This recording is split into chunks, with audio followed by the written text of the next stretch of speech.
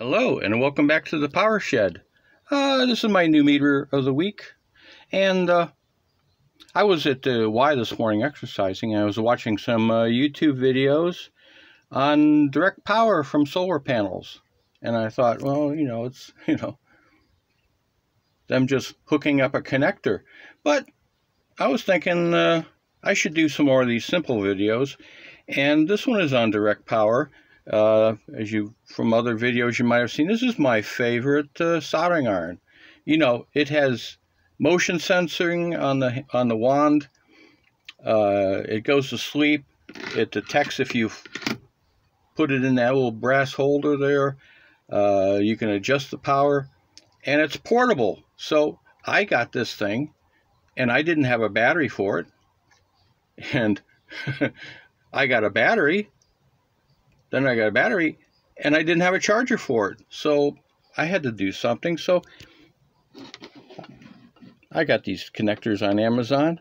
And, the little jack 2, they're all pre-wired with leads. I just drilled a hole and put that in there. Now this battery is 20 volts. And, okay, in the shed, well, I got 14 volts on the battery. And I got, 59 volts on the solar panel. So how do I make 20 volts for this? And so I also got these little power supplies. These are kind of nice. Little button here, and you can do input voltage, output voltage. If you hold it a long time, the display will disappear, so you're not chewing up a lot of power. But this is a 20 volt battery. And I've done this very little simple thing there. I have the diode in one leg and the resistor in the other. And there's a little LED. And so, for simplicity, I put the diode up here. So you have the diode voltage drop.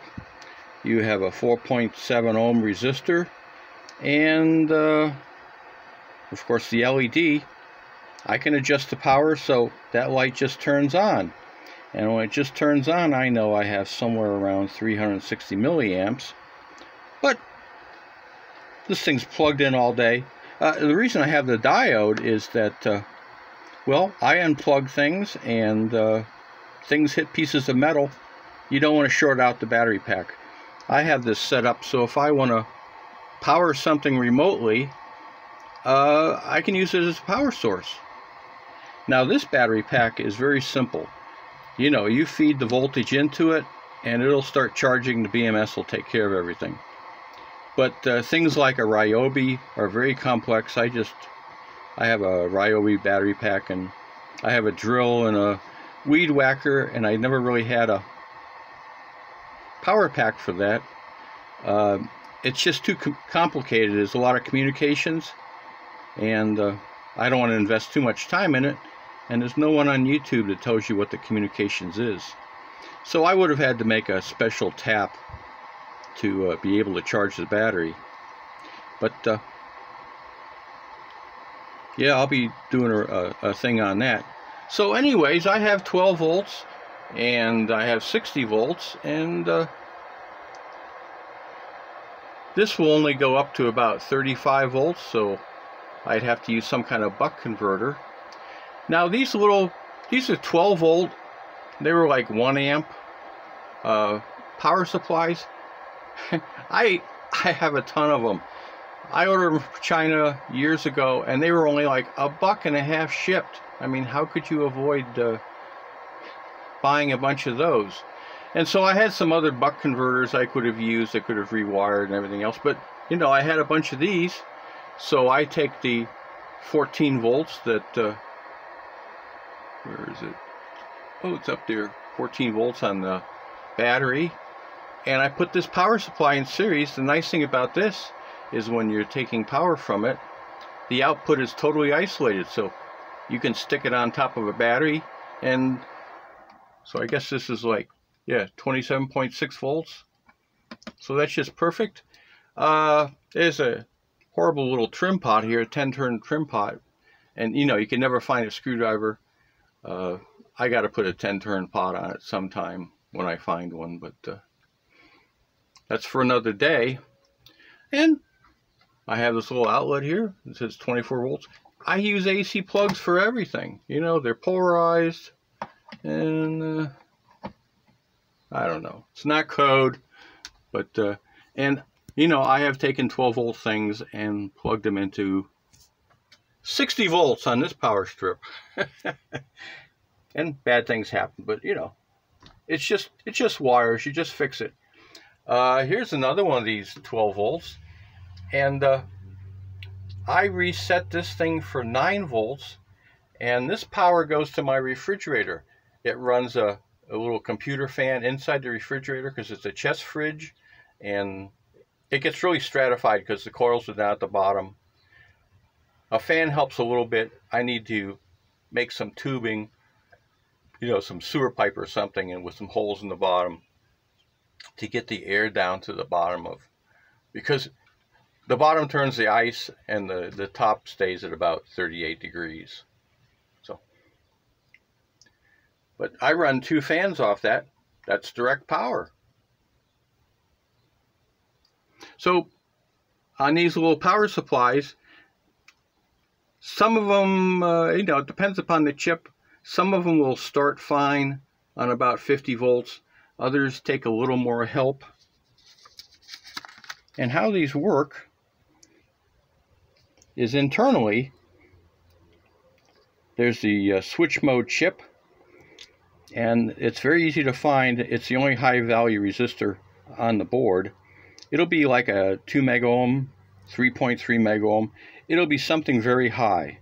And what that does is it charges up. This is an electrolytic capacitor. It charges this up and stores enough energy that this thing can boot up. And once it boots up, there's a little winding that supplies it. And so when these things don't have enough voltage, they bump. So they'll turn on, turn off, turn on, turn off.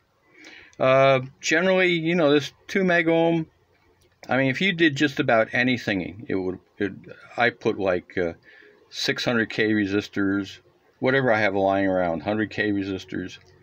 You know, if you're really low voltages, you know, 100K work fine. You're not going to burn up anything, but that gives it just enough current coming from the high voltage and enough current coming from the winding so that this thing will boot up and stay running. And once they get running, they'll go down to about 35 volts before they stop. But it's a neat little trick. And like I say, the nice thing is they're isolated. And I'm almost all direct power. Here's my inverter. It's not on. It only turns on when the refrigerator is turned, you know, switches on. So I'm very efficient. I only have this car battery. That's for refrigeration. And most of the stuff, I will have a little 50 amp hour lithium in the house to power, you know, fans and TV and stuff at night. It's amazing how little energy you can live on if you don't waste it. And like I say, most people waste it. You know, that's one of my hot water heaters. That heats my secondary tank. And you see a DW on it. That light lights up. When my dishwasher turns on and the heater turns on, it closes a little relay, and I run the heating element from the dishwasher right off the power from the panels.